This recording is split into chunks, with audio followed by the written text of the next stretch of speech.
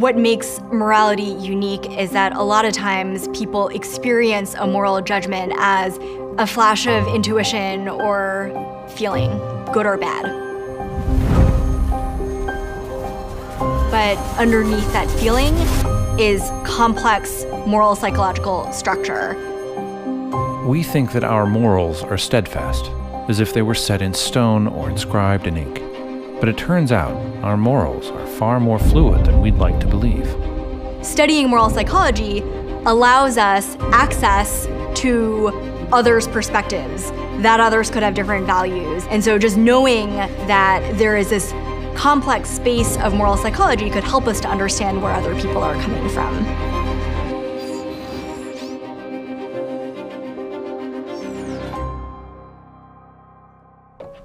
I'm Liane Young. I'm a psychology professor at Boston College, and in my lab, we study human moral decision-making.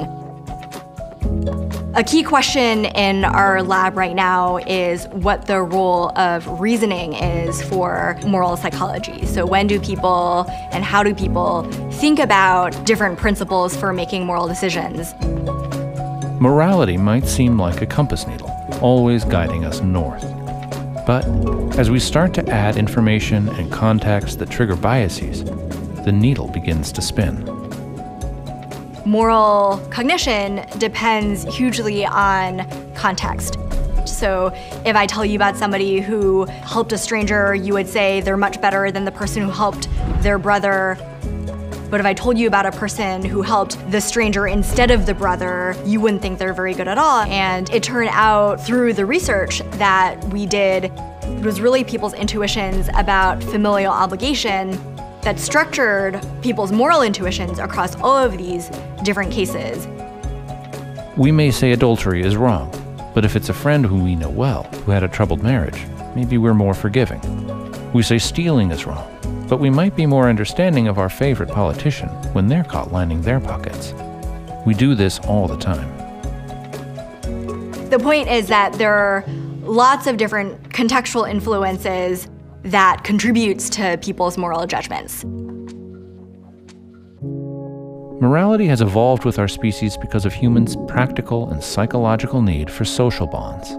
But even early human societies began codifying a morality into laws and norms that were meant to be applied universally.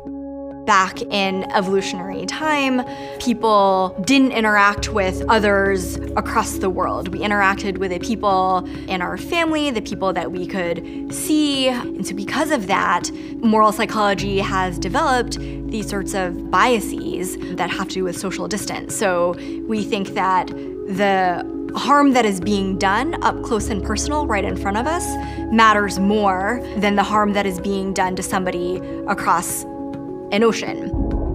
So it shouldn't surprise us that the biases our minds exhibit are pragmatic. The moral judgments we make about our close associates are more forgiving and nuanced than the judgments we make of strangers. The evolutionary origin of morality is coordination or cooperation to help people get onto the same page by pointing to common normative principles that we can use to negotiate relationships, to organize interactions across many different social contexts. When we examine the moral judgments of others, it's tempting to think that we live in different worlds. But there's only one. The challenge today is that our social contexts are far more global and complicated. So can our sense of tribal morality evolve to encompass people outside of our tribe? And so I think learning about the psychology that drives that experience for individuals thinking about what to do and also individuals thinking about how to evaluate others is going to be a really important process for negotiating complex social interactions. I think that clarifying the value that you are consulting for a particular problem is really critical. We're all connected in some way. Between any two people in the world, there's some common value or experience. Finding that commonality could be the best path towards a more morally consistent world. To learn more about challenging ideas like this, visit us at templeton.org/bigquestions.